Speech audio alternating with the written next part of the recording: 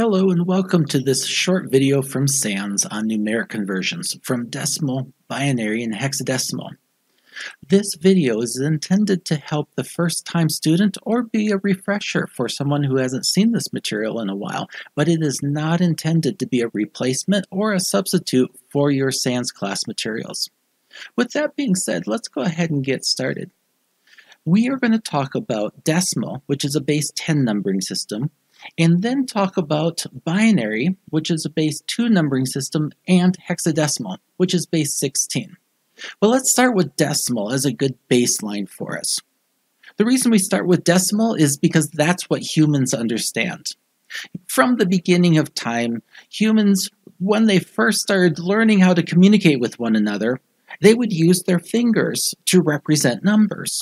And since we've got 10 fingers and 10 toes, it made sense that we have a base 10 numbering system. Now, I have a number up on the screen in blue that says 214. Why does that say 214 to us? Let's do some simple math from grade school. With decimal being a base 10, what we had are different positions where we could represent numeric values. And with those numeric values, we had the options of 0 through 9 for each one of those positions. And so with that base 10, let me go ahead and put a 10 right under the rightmost value, which is our lowest value. We go from low to high, from right to left. And so with the base being 10, in the first position on the right, it is the value of 10 raised to the power of 0. What is 10 raised to the power of 0? It's 1. Any number raised to the power of 0 is 1. And then let's shift over to the left. In the next position, the base is still 10, but this number we raise to the power of 1. What is 10 raised to the power of 1? Well, any number raised to the power of 1 is the original number. And then we shift left again. 10 now raised to the power of 2. 10 to the power of 2 is 100. So what I'm going to do is I'll take my original number, 214, and drop it down here. And we're just going to do some simple math. We are going to do 100 times 2, which is 200. Easy, sure. 10 times 1 is 10, and 1 times 4 is 4. If I add those together, I get 214, and congratulations, Doc, you have just converted decimal 214 into decimal 214. Yay! Why did we do that? Because when we move over to binary, which is a base 2 numbering system, the math will be the same. All we do is change the base. All right, so let's move over to binary. Binary is base 2. Because computers don't have fingers and toes, they're not counting 0 through 9. They have 2 states, plus, minus, on, off, 0, 1. So they only understand 2 different states, 0 and 1. So now, how do we represent numeric values using these 2 states of zeros and ones? So I have a byte of data here. It's 8 bits. Each bit is either going to be a 1 or a 0. And we're going to evaluate this binary byte and evaluate what its decimal equivalent is. All right? Now, the same math applies as what we saw in decimal, but the base changes. So with a base 2, what we're going to see is, here's the base of 2, and just like we did with decimal, we raise 2 to the power of 0, which is 1. Any number raised to the power of 0 is 1. And then shift to the left, just like we did with decimal. But the base is 2. So 2 raised to the power of 1 is 2. Shift left, 2 raised to the power of 2 is 4. And then let's continue on. 2 to the power of 3 is 8. 2 to the power of 4 is 16. 2 to the power of 5 is 32. 2 to the power of 6 is 64. And 2 raised to the power of 7 is 128. Now let's go ahead and drop down the value just like we did before in decimal, but now with binary. So I've got this 1, 1, 0, 1, 0, 1, 1, 0. And we're going to do the exact same math calculation as we did with decimal. So 1 times 0 is 0. 2 times 1 is 2. 4 times 1 is 4.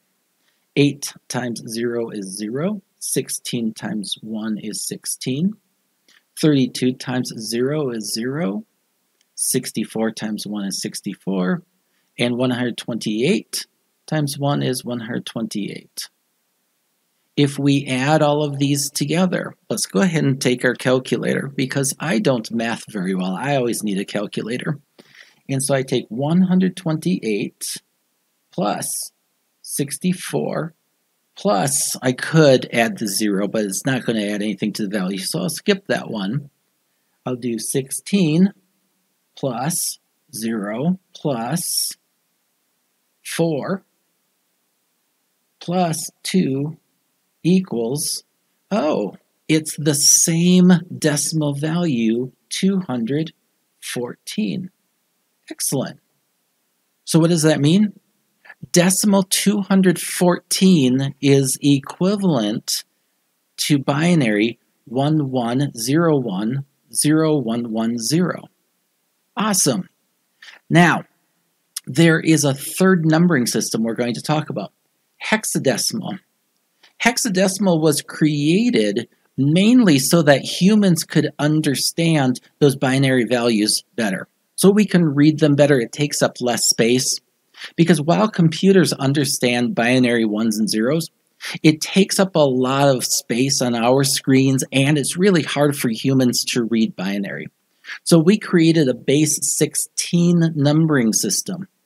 Problem: 0 through 9, we've got covered with decimal characters, right? But there's only 10 of them. We need 16. So with hexadecimal, 0 through 9 is covered, no problem. But wait a minute, when we get to 10, we have to find a character that represents the value of 10 that only takes up one space. And so A becomes 10, B becomes 11, C becomes 12, and all the way down to F becomes 15. So now we've got 0 through 15, 16 different values. Let's evaluate this hexadecimal D6. And how do I know that it's hexadecimal? Is usually you will find hexadecimal characters starting with this 0x. 0x has no value to it. It just means what's coming next is a hexadecimal value. And so 16 is my base now. 16 raised to the power of 0 is 1.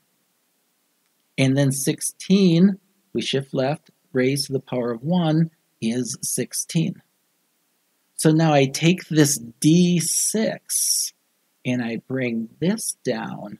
Wait a minute, we've got a problem here. This D, what's D times 16? I don't understand that.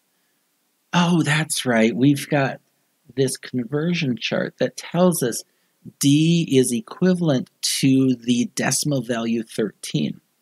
So let's substitute this D with 13. And then do the same mathematical calculations we did before. 16 times 13. Whoops, I need my calculator again. That's okay. Let's go ahead and do 13 times 16 equals 208.